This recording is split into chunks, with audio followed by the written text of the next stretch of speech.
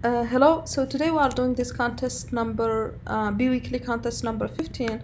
The first problem is elements appearing more than 25% of the time.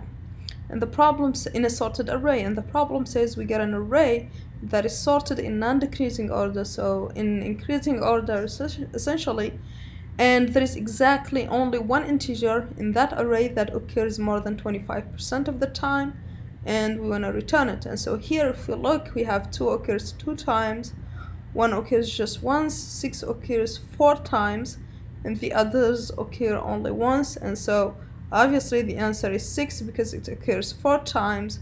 We have an array that is like 4, 8, 9 elements, and so 4 is definitely more than 25% of 9, and so that's the solution.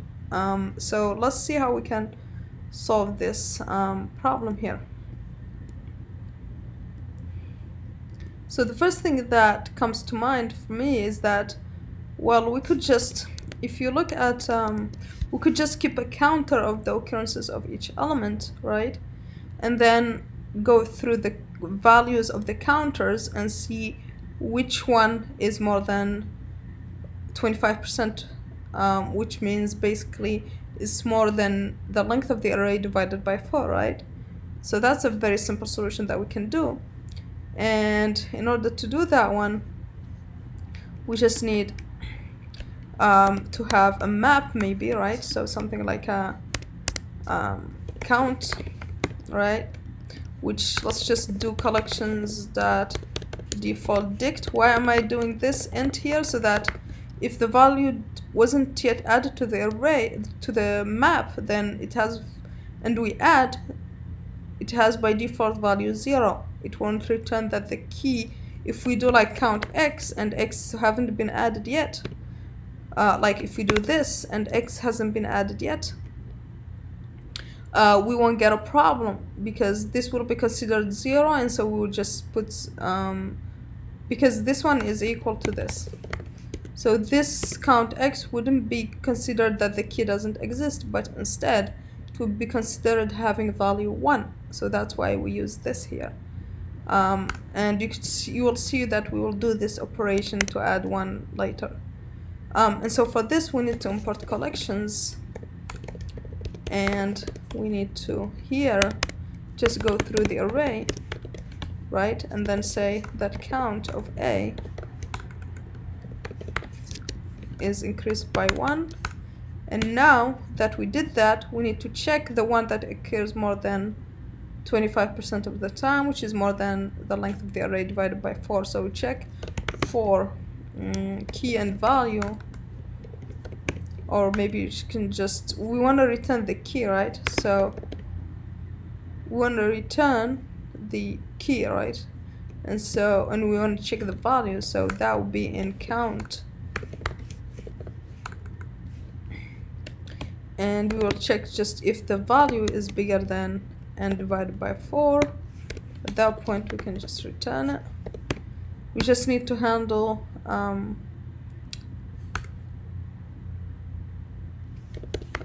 the case where n equal to 0, in that case equal to 1, and in that case we can just return the first element of the array because that's the only element that exists, right? For the case where the array length is only 1.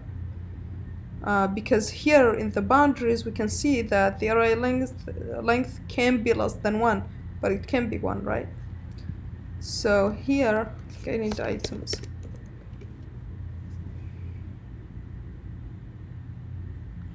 Okay, so we don't have n, so let's just define it here. So n is the length of the array.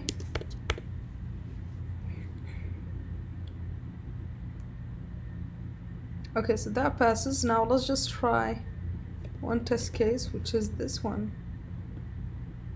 To make sure it works for one element, which is the edge case there. Okay, that passes.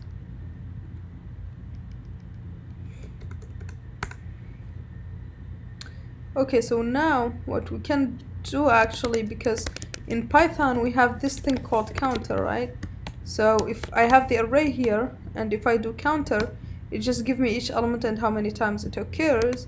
And additionally, that counter, if I say this is equal to C, has a method called most common that returns you the most common element. And since we know that there is only one element that is more than 25%, that means that the most common element, that's what we are looking for. That's the element that occurs more than 25% of the time. And so we could just get the most common element, or the element that exists the most, using this method. And from there, we want to get the number, so we want to get this key here. And to get that, first we have to get the outside, the value here, because it's inside the list. And so we get that value. And next we get this value 6, which is in position 0 in this tuple here. And so we could just return that, and now we get 6. And so essentially, what we are doing instead here of all of this is we can just return. And what is C? C is just the counter for the array, right? And we can even do this more in one line by removing this here and putting this like this.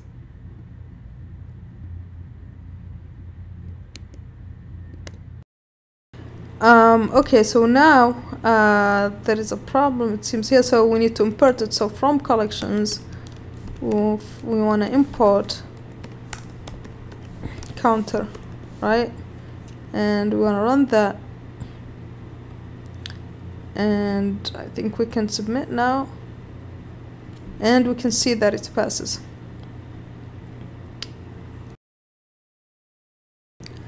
So another method with which we can solve this is that, so if it occurs more than 25%, right, that means that there is a quarter of the array where there is only that element, right? And so that's what we will be trying. Okay, so to do that, first we need a couple of things. So just n is the length of the array. What is a quarter of the array? That's just n divided by 4. That's the position of it. And after that, well, we need to just try all possible positions that will give us a quarter, because what we are interested in is just checking an entire quarter. And so we will check if the array at that position is equal to the array at I plus q, so that it can form a quarter, right? So I plus q will give you I plus q plus 1 elements, right? Because of the indexing. For example, if we start from 0 and q is equal to 2, we will have 0, 1, and 2, which are essentially 3 elements. So it's more than quarter by 1, which is what we are looking for here. And so if that's the case, that means since this is sorted, that means that every element between I and I plus q is the same. So that means we found the element we are looking for, so we could just return it. Right? Otherwise, we didn't find it, we continue searching. And here, just for the case where n equal to 1, let's just return 0.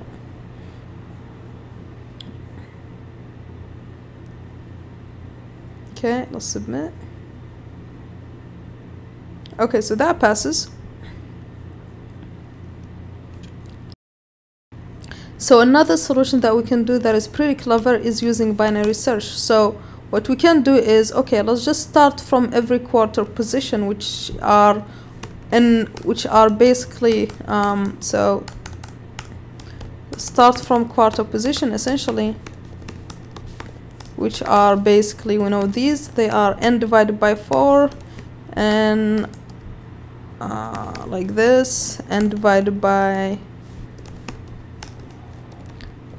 2, which is another quarter from n divided by 4 to n divided by 2, and then 3n divided by 2, and then n, or the last one we don't need to mention because it starts from here and ends at the end.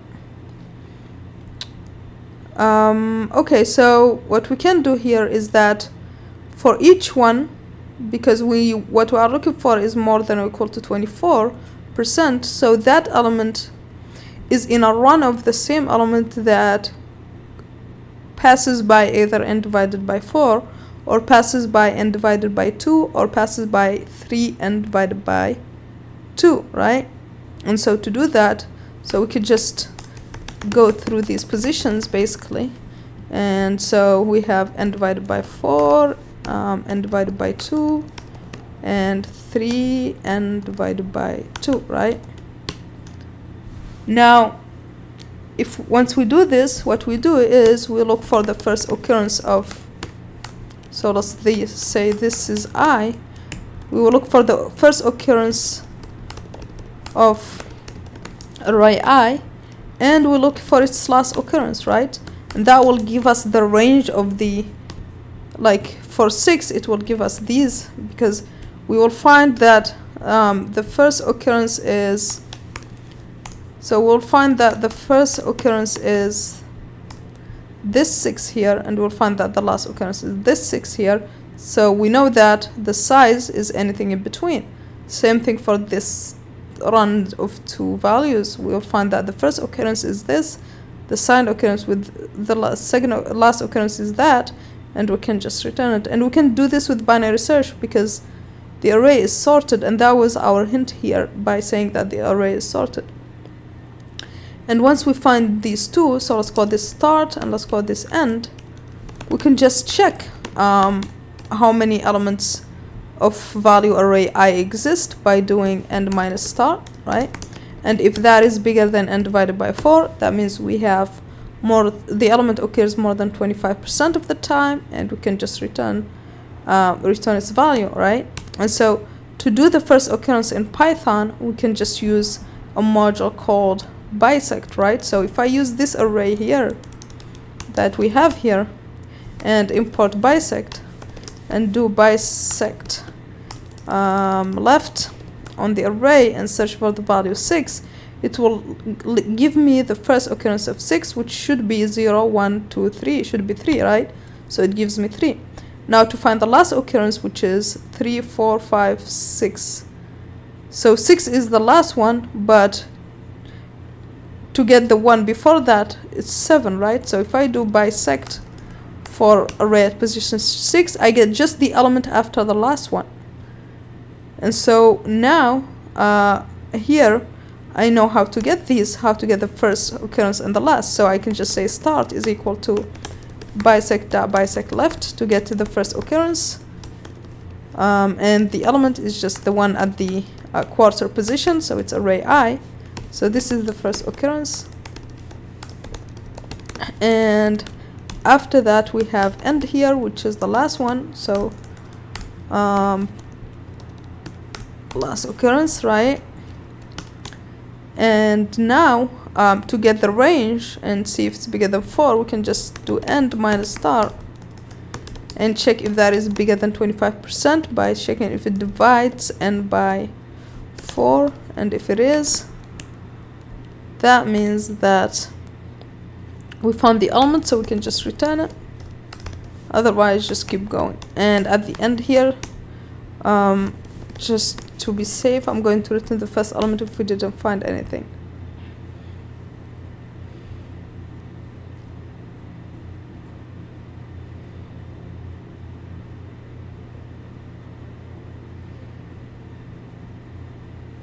Okay, so we run this.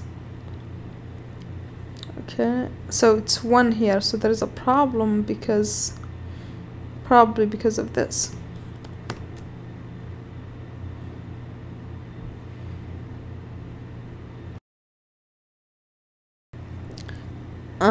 Okay, yeah, the problem is this. It's actually 3n divided by 4.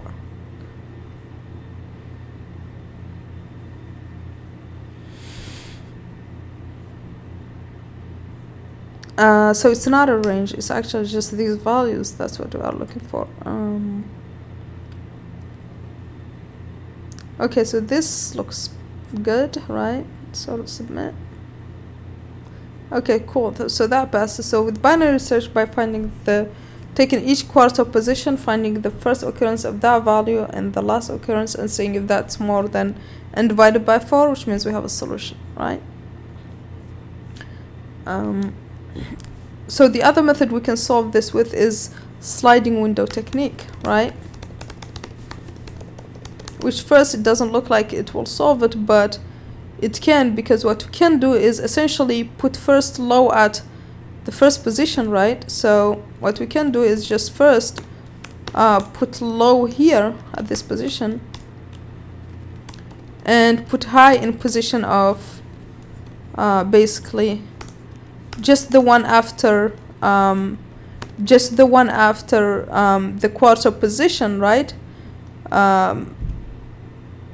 Basically the quarter of this is just these two, right? But we want to put high here. I'll show you why in a moment. And so we put high here, because why do we do that? Because we want the element to be more than, so strictly more than. It can be equal to. If we put just it high here, then equal is counted, and we don't want that, and so that's why we put high here. And we check both. If they are different, that means that's definitely not the element we are looking for, and we can just continue looking. If they are equal though, that means we have a run like this, where we have, let's say here, where low would be let's say here, and high here. That's more than the so that's more than n divided by 4, and so that means that we found the element, right? So that's what we are going to apply here. And so the way we are going to say it is that low and high, the first one is 0, the second one is just the position after the one that completes the quarter, and so what we say is n divided by 4, right? And then while they haven't, this is how sliding window usually work, is while they haven't, the two pointers haven't met, we keep doing something. So we check first if both ends of the sliding window are different, what should happen? So if they are different, that means we didn't find anything, so we need to move the window. So we know that this one and this one is different, so we need to move the window, so we move both like this, right? And we check. So why did I move high? Because if I don't move high and just move low, that means that my window became equal to the size of 25% of the array, which won't help me, because what I'm looking for is occurrence more than 25%. And why am I moving low? Because I know low is no longer working, since I know that it's different than the value at high, and so I try another window. And so here, if they are different, I need to advance both pointers, and so I do low plus 1 and high plus 1, right? Because they are both moving forward. Now otherwise, that means that both are equal, so that means I found a window of size more than 25% that contains only the same element, so I could just return that. And to do that, I'm just going to break from the array, and at the end, no matter what is the reason we exited, we can just return the array at position lower, right? And that's pretty much it for the pointer technique one. So there is an invalid here. I am missing this. Okay, so that looks good. I'll submit. Okay, so that passes. So you can see here we could also solve it with this simple sliding window technique.